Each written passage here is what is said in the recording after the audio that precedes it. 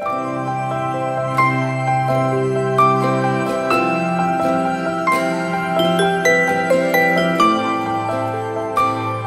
this video, I'm going to walk you through how to do a simple one-way ANOVA in JASP.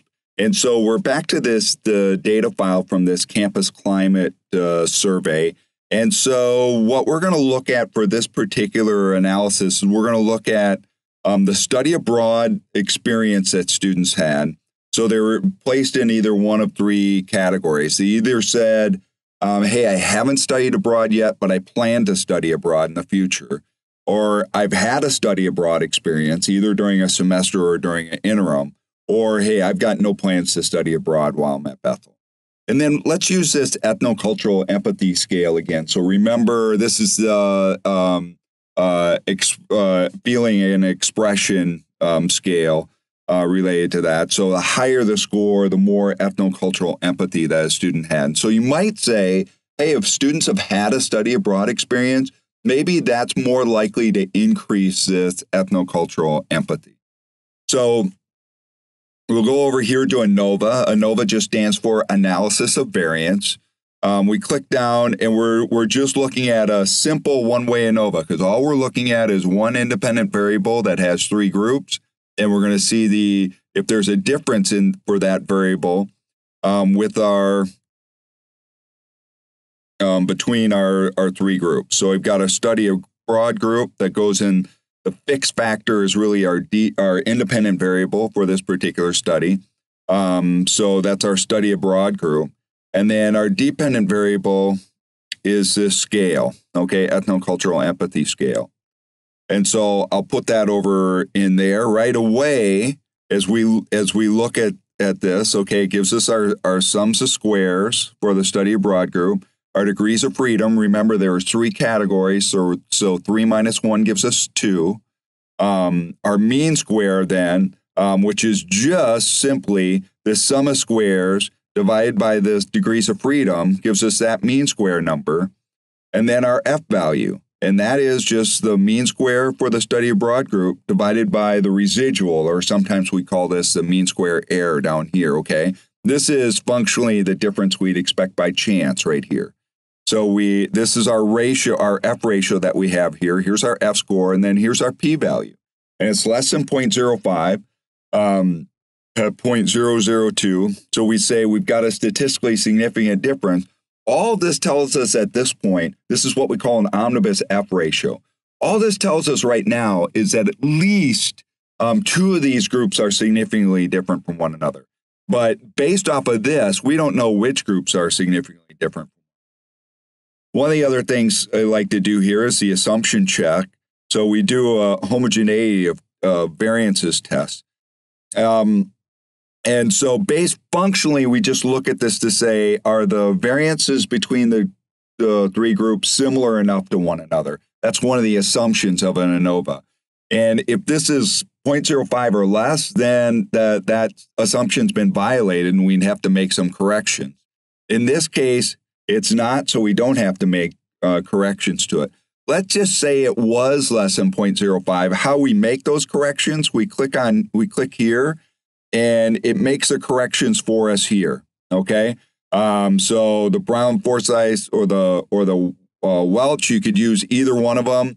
And over here, then once they made the correction, you would just use these rather than this top one to interpret the results. You can see here, given that the variances were similar enough to one another, the corrections really don't have much in effect whatsoever. Let's get the corrections out then, since we didn't have to do that. The other big thing that we want to do is what's called post-hoc tests. So remember, we said all we know right now is at least two of these means are significantly different from one another. So the post-hoc test helps us to look at this study abroad group. And we're going to put that over there. And we can choose whichever ones we want here. Tukey's is fine. If you want to take a couple different ones, you can do that. Tukey's is usually a pretty standard one, so that's fine to use. This one's, by the way, called Chefs, not chefs. But Tukey is just fine for this class to use as our post-hoc test. And we want to get some effect sizes as well. And so this now, it tells us where the differences lie here. And so this first one is comparing the study abroad experience. People have had a study abroad experience to those who plan to study abroad. Here's the mean difference between the two groups, the standard error. Here's our t-value. So it's almost 2.5. The mean difference is almost 2.5 times larger than what you'd expect by chance. Here's our Cohen's d. It's relatively small. And then here's our p-value. See how it has listed p Tukey's. Here's the probability of getting a t that large by chance. It's less than our threshold of 0.05.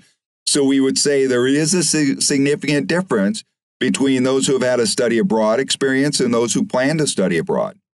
This one compares those who have had a study abroad experience, those who have had a study abroad experience to those with no plans to study abroad.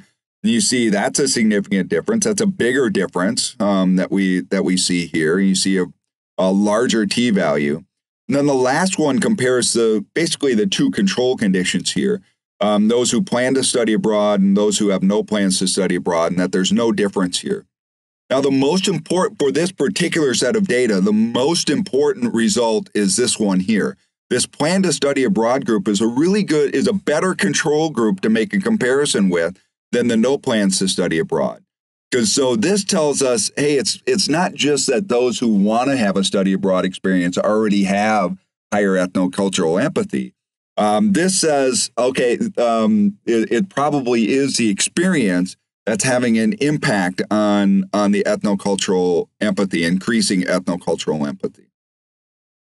And then we can again do our descriptive plots too for this. So if we take this and put it over, we can get our plots here, and we can display our error bars with it as well. And so it displays the error bars. And then I want to show you probably one of the more important things that you want to end up seeing in the additional options is the marginal means. So you want to see what are the actual means between the different groups. And so that gives us our means here. And we see that our study abroad experience group had the highest mean. A plan to study abroad was next, and the no plans to study abroad had the lowest score. And you'll notice that those two are pretty similar to one another, just like what we saw in the post-hoc test, and that our study abroad experience group had the highest ethno-cultural empathy mean. But before we write up the results, I notice here there's a couple things I didn't do, a couple extra pieces of information. So if I scroll down and I look at the additional options piece, remember we did that once before to get the marginal means. But what we'd also like is the descriptive statistics. It just gives us the means and the standard deviations with the sample sizes. And then the estimates of effect size. And you'll notice that estimate of effect size just went in there. That's called eta squared. That's the effect size that we use for an Anova. And so I think we have all the information now that we would need. We go up here for writing up our results. We go up here, we copy, we go back, we go to our Word document, hopefully. And we can paste this down below. And so, okay, so here's the write-up. You'll notice this write-up is a little longer than what we had before for the t-test. We just have more information here. So you'll notice the first sentence is really about the omnibus F ratio, just the overall test of things. So overall, there is a significant difference between the three groups in ethno-cultural empathy. And then F, so that's showing that we used an Anova, we use the F ratio. And then the 2 and 775, that's our degrees of freedom. So I found this down here in the Anova table, 2 and then 775. So I put those in there, equals 6.44. That's my F ratio right here.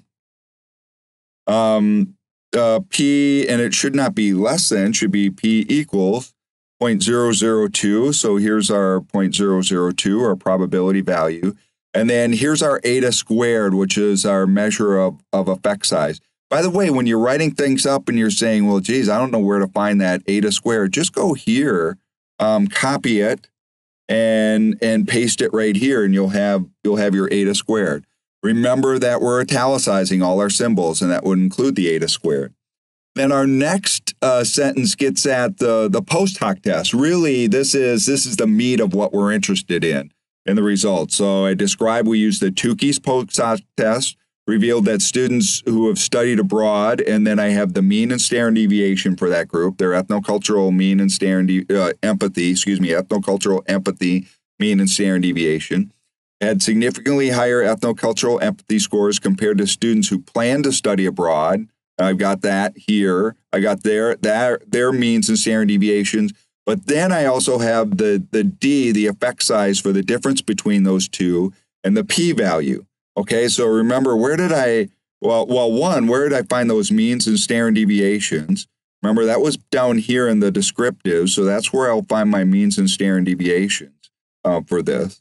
And then when I go up here, that's where for those two groups, the study abroad versus plan to study abroad, that's where I find my Cohen's D, and that's where I find my probability value for that one. So we have all that information right there for the comparison. And those with no plans to study abroad. And so I've got the mean standard deviations and the effect sizes there. So remember, the means and standard deviations are right down here in the descriptives. And then the effect size for the comparison is right here. And then that probability value, the p-value, is right there as well. So I've got all that information right in there within that sentence. And then the last part, I just say there's no significant difference between the students who plan to study abroad and the students with no plans to study abroad. And I don't include the means and standard deviations because I already have it up here. That's redundant information. The reader can go up there to see those means and standard deviations. So all I do is include that p-value. And that p-value I found right here as the comparison between these two groups. So that's how we would write up the results for this one-way ANOVA.